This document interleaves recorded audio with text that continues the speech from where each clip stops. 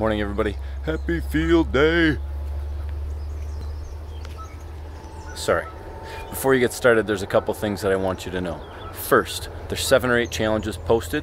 You only need to take on 4 of them. You can happily take on more if you want, but only 4 is what I'm asking.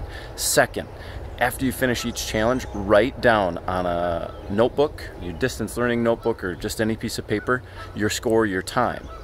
And then go back later, K through 2, put it on the score sheet in your Seesaw. 3 through 6, put it on the form in Google Classroom or on the slideshow.